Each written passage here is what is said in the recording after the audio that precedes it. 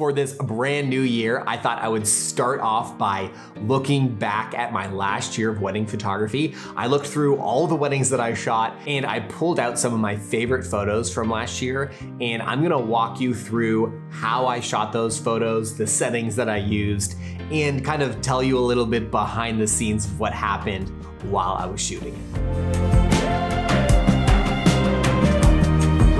So welcome back to another video. If you are new to the channel, my name is Luke Cleland. I'm a wedding photographer here in beautiful Toronto, Canada, and I love talking about wedding photography gear, film photography, but also like I'm very much an artist at heart, and I love trying to combine being an artist with being a photographer and being a business owner and all those things. So if you're interested in those things, you want to learn more about that, you should totally subscribe. And thank you so much to so many of you that have subscribed recently. I'm very excited about what this year is going to look like. And if you've noticed already, there's been an uptick in videos. I've been figuring out a way of how to provide you guys with more content. So let's get into it. I pulled 12 images from this year. And the first one is a flat lay. If you're not too familiar with wedding photography, a flat lay is kind of where you take the stationery, sometimes their details, the bride's details, you put them together with the florals that they had for that day and you take a photo. The crazy thing about being a wedding photographer is that there's always limited amount of time, right? You only have so much time to, for example, shoot these details. You can't just sit there forever and like move petals around one by one. Like you can, but then you're gonna use up all your time. And so one thing that was kind of notable is that the colors of the florals were kind of different. They're a little bit more unique than what you always see. And when I first got them, I was like, wow, these are beautiful. And then as Ali and I were styling this, and as we were kind of like laying out the board, I was getting nervous because it was difficult. And to be honest, I was kind of stressed the whole time shooting it because it didn't feel like I was like getting to what I wanted it to be. You know, when I look at this photo now, I love it and I'm very excited. But in the moment, it's very easy just to be second guessing yourself. Also, I'm really sorry if there's a beeping sound that you can hear. They are constructing a condo across the street from us, and I just can't avoid beeping and construction sounds all day. So I'm sorry. But okay, back to the photo. So, but in the moment, I really wanted to kind of push the boundaries. I wanted to do things a little differently. And often when you do something like that, you feel a little nervous. And just to kind of give you a little like peek about what it feels like as a photographer to shoot something that seems a little different. Like, you know, I've never shot with flowers in an envelope. It seemed kind of different and weird. And in the moment, I was like, this is a good idea, right? I even shot like a backup shot with something different that wasn't so wild seeming. But really I just wanted to like remind you and remind myself that like try things, like push the envelope. And sometimes you don't even fully realize and appreciate it until you get home and you look at it later and you're like, wow, I'm so glad I did that. Next is the like get the vibe photo. This is a type of photo that I really love taking at receptions and cocktail hours. I always look for kind of a high spot in the reception. Sometimes I'm standing on something, sometimes I'm like getting up on a wall to shoot it, but it's kind of this high slice of a crowd where it really helps you feel kind of the vibe of what's going on. Okay, yes, it's like totally beautiful. But a little thing that is behind the scenes, I actually used this photo in a Photoshop tutorial that I did recently. But one of the reasons why I love this photo now is that I spent the time in taking out, if you like behind this cake here, there's actually like this metal pole. And it didn't take too much time, but it was like a world of difference to just take out that big imperfection down the middle. If you haven't noticed this already, there is a trend in the type of lenses that I use. I just use one. Like, these are all pretty different photos that you've seen so far, but I am regularly shooting on my 50mm. I've talked about this a lot. I have a video all about the lens that I use, but there is incredible variety that you can get from just using one single lens, keeping it really simple. If you look at this next photo, this is one of my favorite kind of like cheers details from this last year. And I don't know, it's kind of surprising that all of these photos are taken on the same lens. That's what I think. For this photo, yes, you look at it, you're like, oh wow, it's like perfectly, there's like one of each different type of drink. Something like this doesn't happen accidentally. Like typically at a reception, I'm looking to shoot for something like this. And what I'll often do is, yes, look at all the drinks, see if there's a table that has a few varieties of different drinks, and I sit and I wait. If I find a table that has like a perfect little line of drinks and, you know, people, they got some nice hands and stuff like that, I will sit like a little creeper in the corner and I will just wait for a cheers. Or, you know, throughout speeches, I'll always go back to that one table to see, oh, do they have a good moment here? And then capture this. So I think, you know, a key to wedding photography, a key to some of my favorite photos that I'm going to show you is that combination between a moment happening at a wedding and some pre-planning ahead of time, where you have a little bit of an idea of what you're looking for, what you want to shoot, and then you combine that with what kind of organically happens at a wedding, and I think you get some beautiful images. So this photo is shot on Portra 400 on my Contax, and a full environmental shot. It's so important, but so many photographers miss it.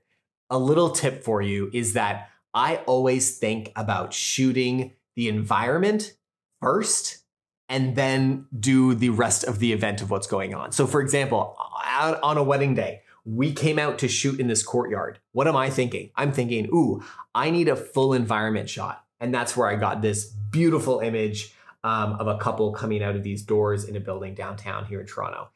It's very easy in wedding photography to be kind of focused in on the action and to forget about what is really beautifully going on around that's maybe not necessarily tied to the action. It's not so necessarily tied to what the couple's specifically doing.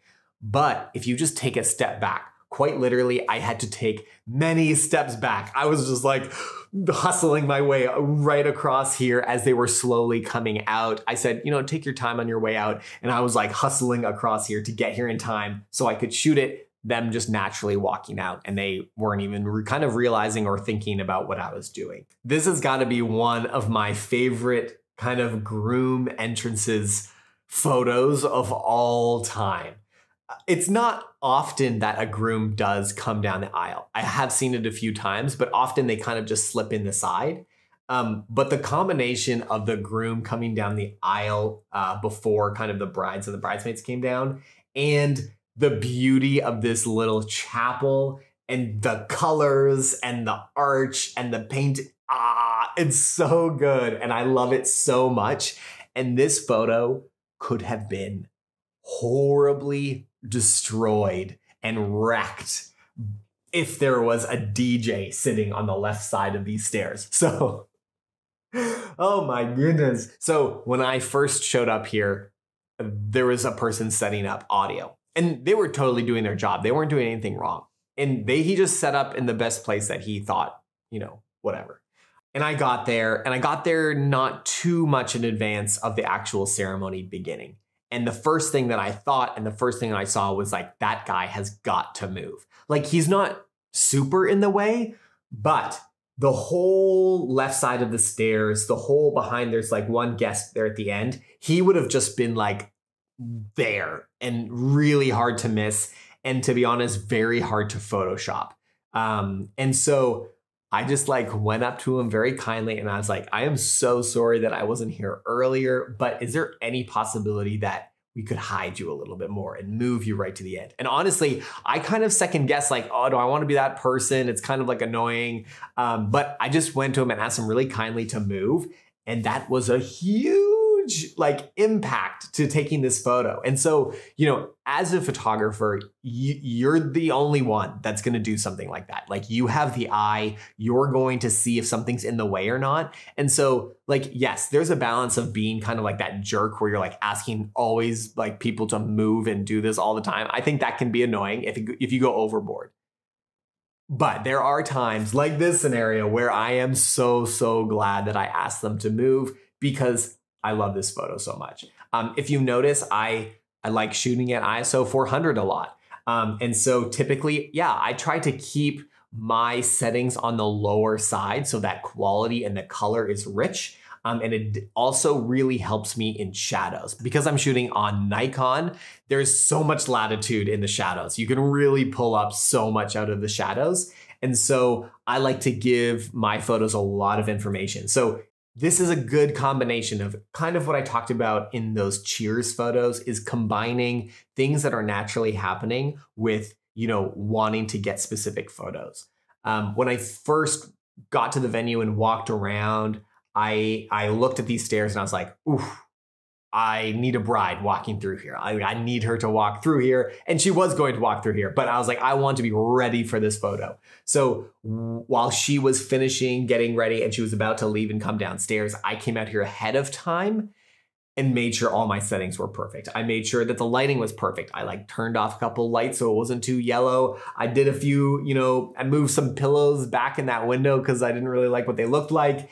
And so I was fully prepared ahead of time so that I really hate stopping my couples in the middle of real movements. So I'm a big believer in letting things happen naturally on a wedding day. I don't do a ton of posing and oh, stop.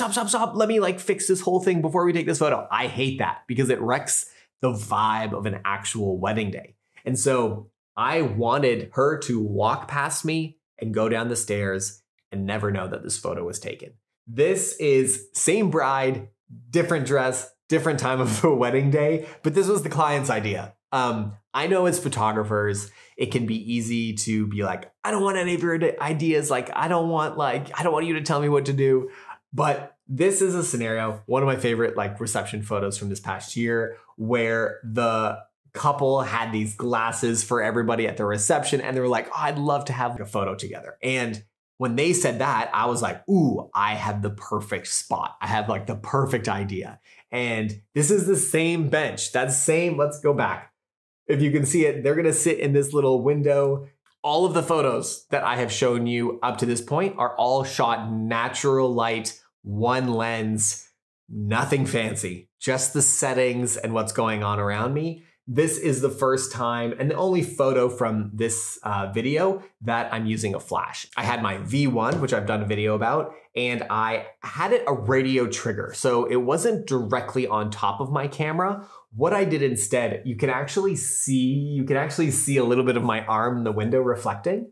But what I did was I held this flash up to my left and kind of pointed down because I wanted to make sure that she had her face had really clean coverage of flash and that there wasn't any weird kind of shadows. And since her face was kind of pointing up, I had the flash kind of directly aimed at her face. And so love this photo.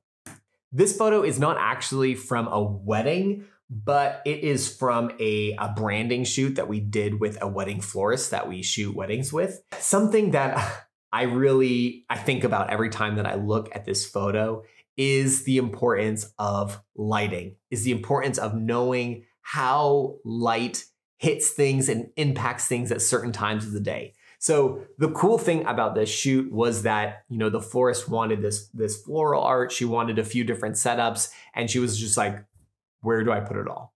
And it was very much up to us to decide what part of the day we were shooting all day, what part of the day, what direction, and we could do any direction we wanted. And we even shot this floral arch at two different times of the day. We shot it at this time and then a little later on. And it just showed to me the amazing difference of how things can look depending on the lighting and depending on the angle of the lighting. And something that I use in order to kind of figure all this out is an app called TPE. I think there's a few different ones of them. It's an app that shows you where the sun is going to be at a certain time of day. And that enables you to figure out okay, will this be in sun? Will this should be in shade?